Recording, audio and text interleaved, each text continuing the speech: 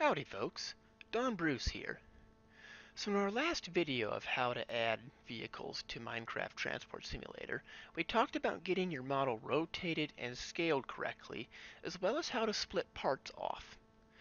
In this video, we already have a model that has a whole bunch of parts that are split off, and with correct rotation and scale, so now I'll be showing you how to do a couple of somewhat finishing touches, at least as far as texturing and looking at some of the more complex part splitting offs that might have issues.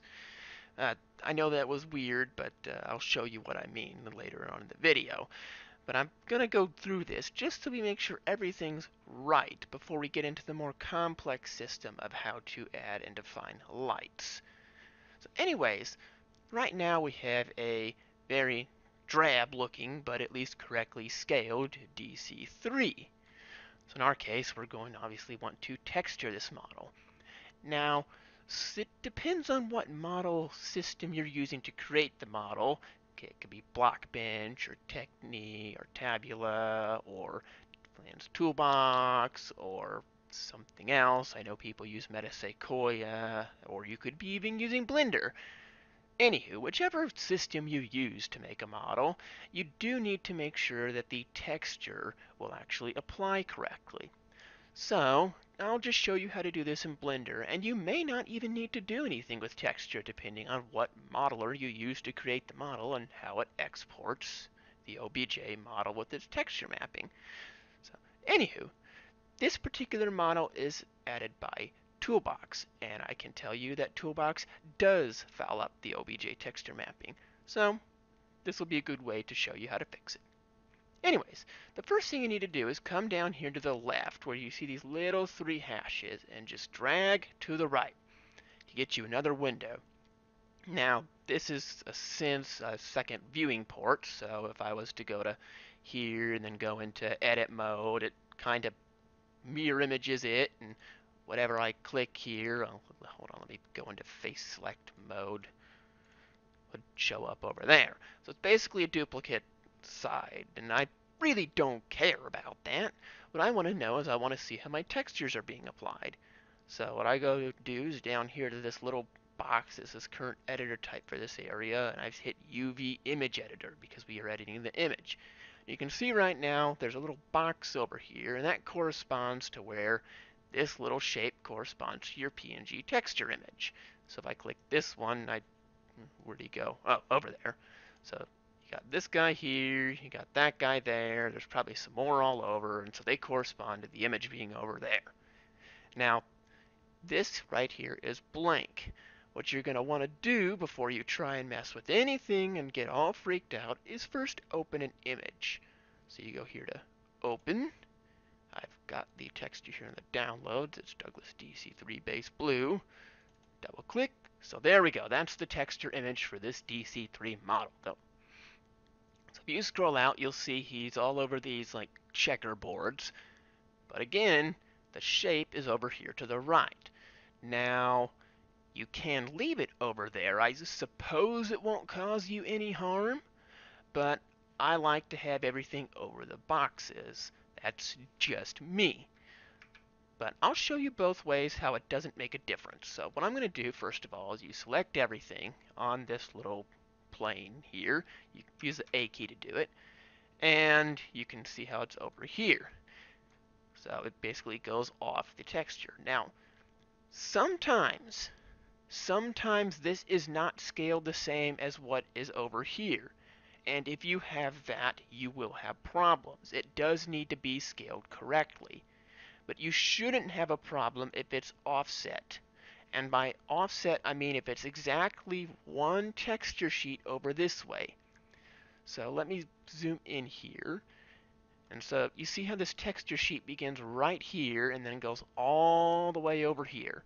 And then if you had another one, you could just copy paste it over here. That's okay. Minecraft will just say, okay, you gave me texture value of 2. Well, I don't know where that is, so I'm just going to take 1 off of it and put it over here. It kind of repeats the textures. But again, I'm picky. I like it to go over there. So either way, if you need to move this mapping, you can just hit the A key and grab it with the G key and put it around, but I'll show you again that it doesn't really matter both ways. So what I'm going to do here first is show texture, and it doesn't really show anything with it all selected like that. And oh, wait a minute, I forgot. But Blender doesn't show you the texture actually being here. It only shows up in game. So if you do show texture mode, you'll see basically it shows nothing because it says, wait a minute, I got textures over here. I don't know what to do with that. So anyways, just because it doesn't show up in Blender doesn't mean it won't show up in game. But again, just for sanity's sake, I'd say move everything over so it fits. Anywho, we'll go back over to object mode. I'll go back over here to this little texture map, and again, I want to can snap to pixels. I always put that on because this is Minecraft. We're not doing fractional pixels here. If you are, you're going to have a real fun time texturing things. So just grab it using the G key and move it, and as you can actually see, the little funny textures over there in that plane are changing. So I'm going to scroll in, grab it, and you got to get that lined up. There we are. So that's that. And what did I do wrong? Oh, I know what I did wrong. Dang it, I only selected that one shape, so I only put the texture to the one shape. Okay, let's try selecting this all again. Oy, oy, oy, oy, oy. So that's all selected. Then you gotta go back over here. I'll just do that again to make sure I'm doing that right. Open the texture again. There we go. I think that did it. Yeah. Yeah, because see there's a blue over here now and the blue here now, so that's good. And in that case, that does make me wonder. Oh, come on, stop selecting that. I wonder if that would make a difference. I'm just going to go put it back here and see if that does make a difference. Ah, okay, so I didn't need to move it. Lesson learned, I guess. So, yeah, as you can see right here, it lines up just the same being over on that side of the texture map. So, you do not need to move that texture. But the one thing you do need to do is make sure it's scaled correctly. If it looks like it's a different scaling, that will not work. But as far as translation, not a big deal. So, anyways, so again, you want to do this for the other things. So if I go to the doors, again, you have to go into edit mode, then select everything by hitting A, open up the texture again, and go to the rear door. I'm surprised there's not a blue line on this texture for that front door. That does kind of break the lines of the aircraft, but also, why don't I see that? Oh, dang it, I needed to be in edit mode. I always forget that. Gotta be in edit mode. Well, no, I see that there, so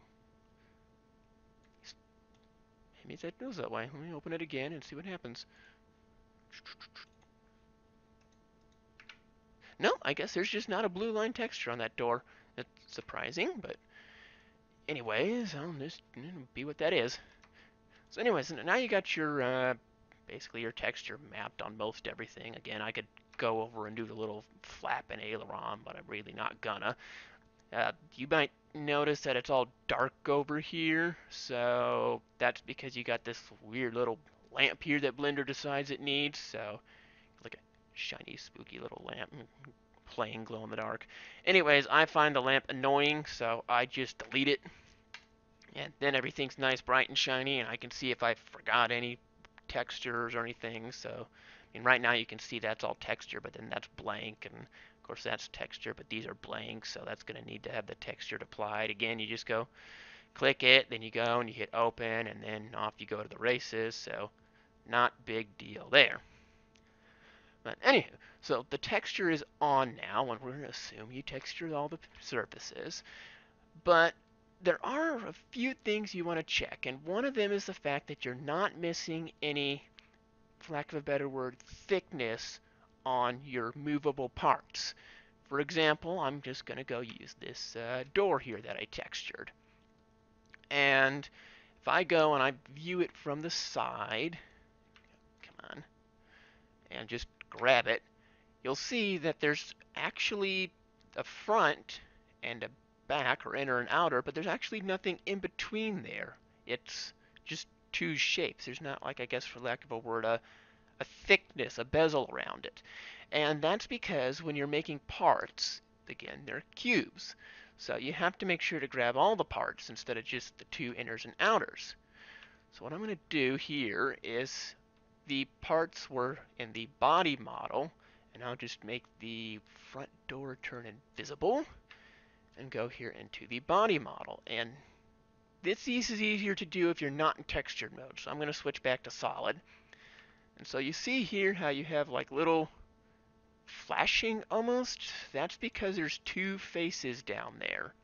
And let me go into edit mode, it's easier to see. So there's two faces down there. One is going to be the face that faces upwards for the strike plate of the door, but the other one is going to be the bottom of the door that faced down to complete the actual door. So what you need to do is you need to find out which face that is and put it in the door part instead of the body part, because otherwise you're going to open the door and your door is going to have holes in it. So what you can do to make your life easier is hit the N key to bring up the normals pane. Then just go here and turn on face normals, and you can hit N key to make him go away. Or let me make him, yeah, it's too big, right about there. So that'll bring up the normal. So you can see this basically points where you have a face. So on the outside, they point outside. Over here on the inside, they point inside. And you have right up here on the top one that points down for that top plate, and then you've got a couple that this guy points here because he's part of this box, and that one points there. But you see you have this little, let me zoom in a bit, this little dot right here. I always hate moving around in Blender. Well, that's close enough. So you got this little dot here, and that's because he's part of this long face here that's the door jamb. So there we go, if I select that and grab him, that's going to, obviously, I mean, you can see there's that little line there. He's facing this away. So this is part of the door that I need to put with the door. So what I'm going to do is I'm going to select him, hit P, and that'll just throw him over here. So he's not part of the body model anymore. So again, you can go and do the same thing with others. Here's, I don't know if that's pointing down. Let's see, one of these is pointing down. Is it that one? Yes, so that one's pointing down, so that was part of the door because its face is down. So again, you hit P by selection, that goes away. Now the interesting thing, and I noticed this, is this doesn't have one on the bottom that's pointing up, which tells me there's actually not a face for the bottom strike plate here. I don't know if it got deleted or something. I know sometimes if you use the, what is it? Mesh cleanup, remove duplicates. If you do that before you split everything, sometimes it'll delete your jambs and doors, or if in this case it can also delete your little ailerons and elevator and all that, all the little parts in between them. So I recommend you wait to the very end to do that. But maybe that's what got it. Maybe it didn't exist to begin with. But I mean, as you can see right here, we got another one. So no. Yeah. Okay. So that. Yeah, I got the whole face. Again, P by selection. Again, he goes over there as a new face. See if I've got one up here on the top. And doesn't look like it, actually. I don't see a little line poking up there, so maybe that got deleted too. But anyways, so I've got those three, and I'll have to do for now. So you go over here, you find which one you're not using, and so that's the whole body model, because I think it was, yeah, 001 was the whole body model. And obviously we want that to be still there. So you can take this guy and then hold shift and hit him, and then hit him, and then go to the front door, and then object, and then join. And now if you take the door off, and again, I'm not looking in the right direction. take the door off, you'll see he actually has thickness on him because we put those parts and made them part of the door. But again, if you go into edit mode and you were to apply the texture to him, you would find that those door, well, those, I don't know if those door parts would have it. Actually, yes, they would, because they were part of the main plane when we applied the texture, and so texture's the same. We just moved the shapes from the main plane body to the door. And if I had to guess, probably some of the other parts here have that same issue. Let's see if the rudder has the same issue. Yep, the rudder's missing a bit out of it too, so I'd be willing to bet there's parts up here and then a part here, and probably the same for the other control surfaces that needs movement. But again, nothing major. You won't notice it too much unless you're doing bigger airplanes or if you have a door and you're walking next to it. I'd say doors are probably the biggest glaring thing you'll see, especially if you're inside a car. But other than that, that's pretty much it. So you got your texture, you get the little details fleshed out, and when you get done with that, you can come see me in my next video where I'll be explaining how to get these nifty little lights down here to work, and you'll have your plane all lighted up, and that will pretty much wrap you up for your model. But in the meantime, work on that, and I will see you in the next video. This is Don Bruce signing off.